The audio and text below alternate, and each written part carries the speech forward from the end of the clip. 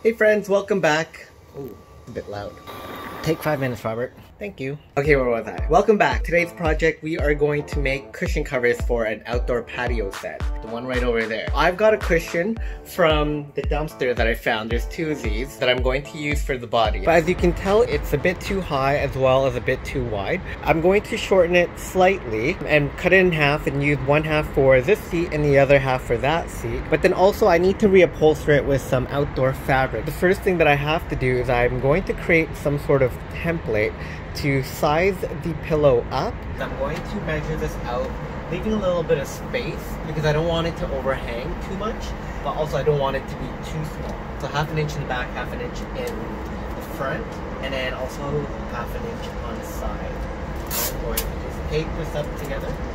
When I use this to template the fabric, I'll also use this to template the pillow. So next, I'm going to measure out the pillow and cut it in half. So here I'm going to try to salvage as much of this cushion as possible. I'm going to reuse the zippers, and luckily I have a second cushion. And then the leather here seems to be still in good condition, so I'm probably going to use this for a future project. Right now what we're going to do is we're going to measure this and then cut this in half. 7 inches. So we're looking for half of that, which is 3.5. I have a better ruler. Easier. I make sure to mark 3.5 inches on all sides so that I can keep track when cutting the cushion to keep it as evenly as possible. Now that it's all measured, time to cut. We now have 2 pillows. I've never made pillows before. I'm upcycling a lot of these products to minimize the impact on the environment as well as to minimize the impact on cost. I was planning to save the next couple of steps for the following day, but for some reason I had a lot of energy that evening. So I went ahead and started seam ripping out the zippers and taking the leather fabric apart from the original cushion covers. Last night I was really restless and started measuring out the pieces that I needed as well as laying it out on the template. So I'm just gonna make some adjustments and then I'll start cutting it out. Cutting out the templates was the part that I was really worried about because I only had 2 meters of fabric to work with. So I made adjustments to get all the pieces I needed from the fabric. So here's what I end up with. 4 panels, 2 for the bottom, 2 for the top, 2 of the zipper panels, 2 of the front panels, and then 4 of these side panels. Now the reason why I have all these multiple panels for the side is because my fabric wasn't long enough. Ideally you would want to have one long strip. So essentially what I'm going to be doing is attaching these on so that they complete one long strip. And why I have it done in 2 pieces is so that at the front of the cushion, if I had done it as 2 strips,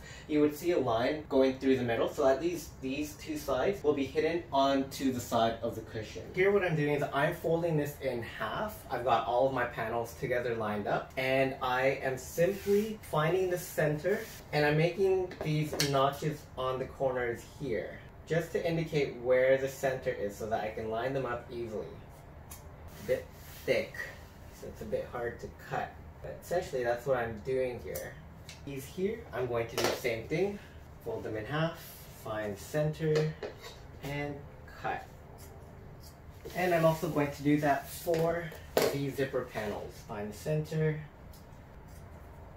So see here, I've made the notches to mark where the center is. So essentially, it'll look like this. You've got your top and bottom covers, zipper panel, front panel, and then you have your side panels, which I think are a bit too short. Okay, so I went ahead and fixed that front panel. So I added in an extra 3 inches so that it can wrap around. These ones will be stitched together with the right sides facing each other. Sew a straight stitch to attach each of the side panels to the sides of the center panel. Next thing I want to do is put the zipper onto the back panel. I'm going to fold this in half, right sides facing each other, and then I'm going to go through this with a basting stitch down the center or near the center. So what I want to do first is just line this up to make sure that the teeth of the zipper are on the center crease, and then just measure out as to how much of this that I'm going to need to base stitch. From here, it's going to be about 1/2 inch. When doing a basting stitch, you won't need to do a back stitch at each of the ends as you'll be removing this stitch later on. This is simply meant to keep the fabric temporarily in place. So now that that's stitched in place, I'm going to cut down the middle to open this up. And just cut. And once that's cut, we're going to open this flap, and we're going to sew the zipper, so the teeth facing down onto the front, and we're going to sew it down on both sides. So going down on one side and then repeating it on to the other side. So we're working zippers, and again I gotta use this zipper foot. So once you have your zippers in place, all you're going to want to do is open up that basting stitch that we set in the beginning. Ideally, you'd like to get a zipper that kind of matches the color of your fabric, but in this situation, again, I was just repurposing material that I found. So now that I have my side pieces sewn in together, I now have to attach these onto the top panel of the cushion cover. We're going to put the right sides facing each other. So remember those notches that I made at the beginning? Really what we're going to be doing is lining them up together so that we know which area is the center.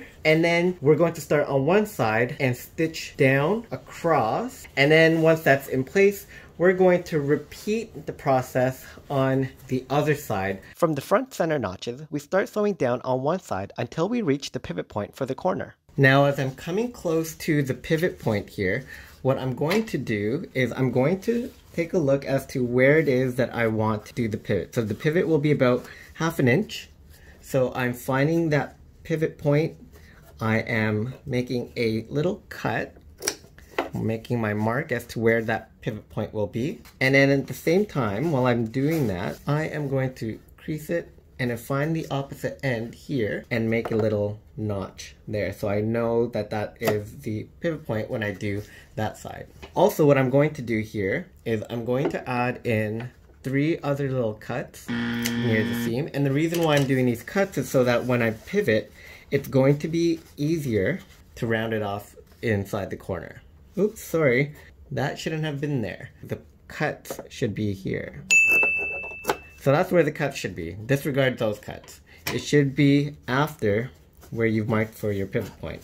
So here we go. When you get to the pivot point, make sure your needle is down on the fabric and pull the presser foot up to make the turn. So from here, you just turn it and see how those lines help with the curvature?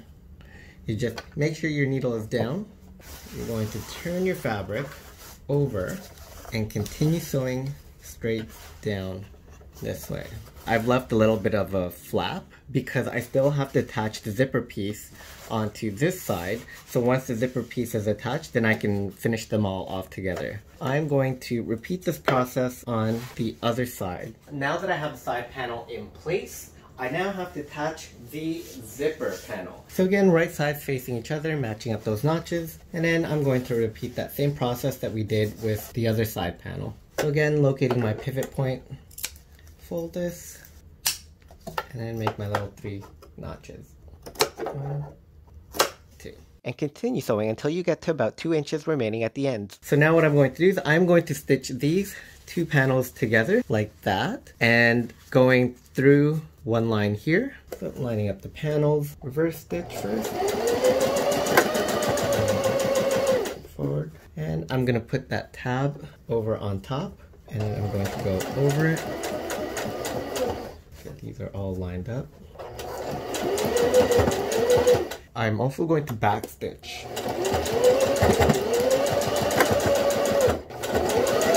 And really I'm doing a lot of back stitching here because I don't want the zippers to come out.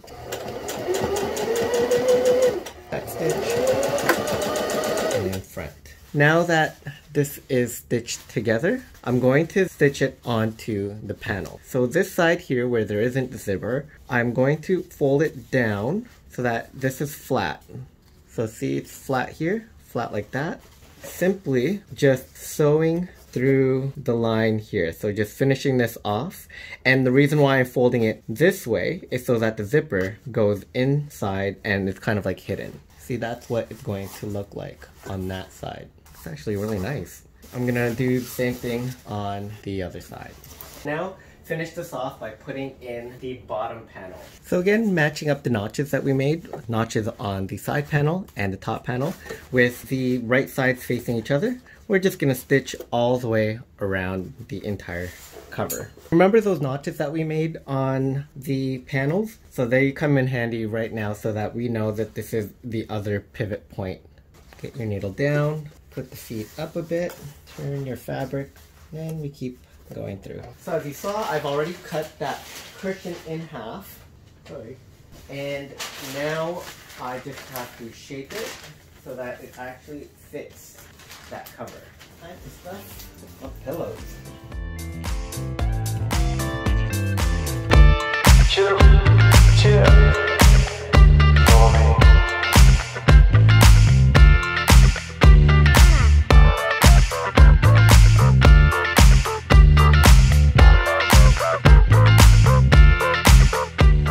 My vacuum is trying to escape. Robert, no. No, Robert. Stay inside.